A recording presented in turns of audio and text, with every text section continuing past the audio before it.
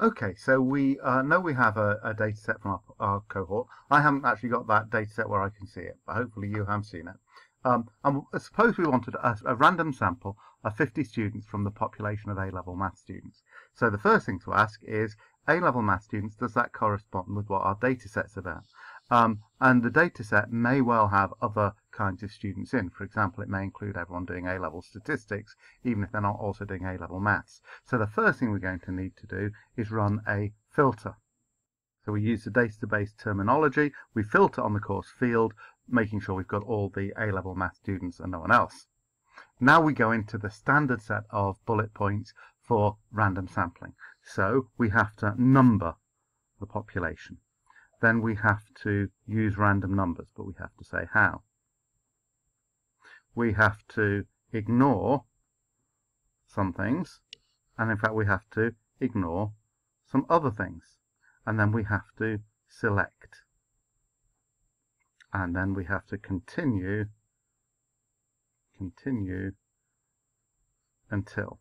Okay, so you've got actually notes on the previous page of your booklet of all of these steps. So you may actually, I'll flesh these out in a second, you may want to pause the video and think about how these statements should continue. You want to do that. Think about how we do numbering, how we use random numbers, what kind of random numbers we use, how we do all of that. See if you can complete those statements and then unpause it. Okay, so you're doing that now. Okay, so I'm assuming you've done that and you've unpaused it. So here are the answers. So we number the records from, well, you will be able to put in the proper numbers for the database you've got.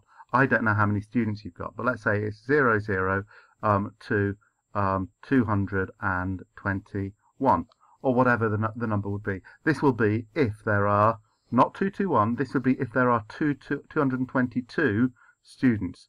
Watch out for that. If you are starting numbering from 0, then the top number will always be one less than the number of students you've got. Okay, so we need to use random numbers. Okay, if these are the patterns of our numbers of people, we need to use 3 digits at a time, and you need to specify the number of digits. Okay, all right, what will we need to ignore? Well, if the 3 digits are not the number of a student, then we need to ignore them. So we ignore triplets greater than 222. Okay, what else do we ignore? Well, if we've already got a student chosen, we need to ignore repeats, ignore repeated triplets, I'm going to put. So we don't want to select any student more than once. Okay, blindingly obvious step, the next one, but you have to state it. We have to select the student or the record in the database corresponding to each triplet. And then the last one, again, blindingly obvious. How long do we continue? Well, the information's there in the question, but we still have to say we need to continue until 50 records have been selected. Okay, so I hope my writing is legible there. That's how, those are the bullet points you have to use. First one doesn't always apply, but the other ones are just standard for taking a random sample.